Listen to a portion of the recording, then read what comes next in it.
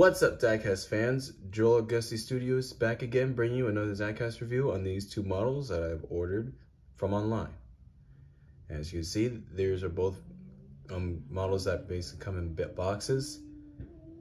They were models that I actually had ordered overseas, and yeah, I mean, they were very unique, so I just knew I just had to have them anyway. So just go ahead and go through a quick review. So here is the Mazda CX-4. Now, the reason why it has this torn box was because when I was opening it up, the scissors kind of accidentally cut through the box here. So, I mean, that's why it looks like this. But it didn't damage the model, so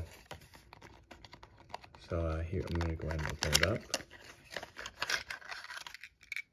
So, yeah, here's a close view. You can see it's a compact car. I mean, I kind of thought this was more of a station wagon, but it's technically more a compact, actually. Very nice looking. I mean, you can see the wheels roll, and here's on the underside of it. Yeah, I really do like this model. Okay, not much to say about it, but it's a really nice compact.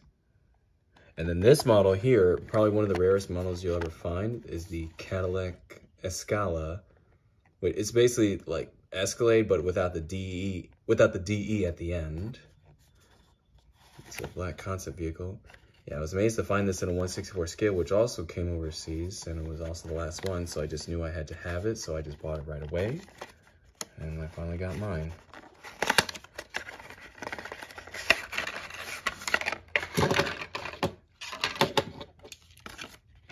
So yeah, here it is up close. In shape and size, it probably looks like a concept version of the CT5-V Blackwing. Here, the back of it.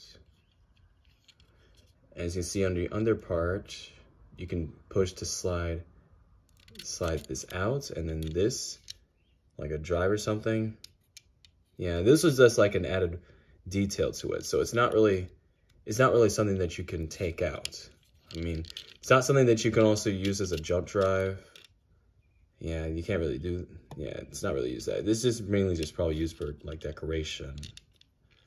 But overall, yeah, really nice model, the Cadillac Escala. Yeah. So yeah, so that'll do it for this diecast review on these two models, the Mazda CX-4 and the Cadillac Escala. So if you guys enjoyed these models, be sure to like as well as comment, subscribe. Tell me what you think of these models down below in the comments, and I'll see you all next time for another diecast review.